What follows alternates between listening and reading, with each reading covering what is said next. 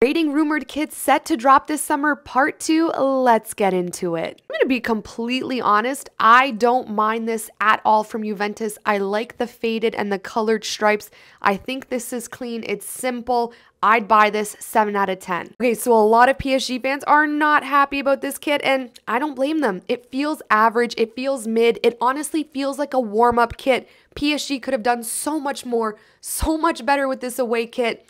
For those reasons, 3.5 out of 10. I'm sorry. Tottenham wasn't playing with these. It's giving classy. It's giving mature. It's giving hopefully we win something. I love how the collar complements the shirt. I love the color of this entire kit. This is another one I'd buy 8.5 out of 10. When I first saw this, I thought this was horrible. But the more I looked at it, I was like, is it really that bad?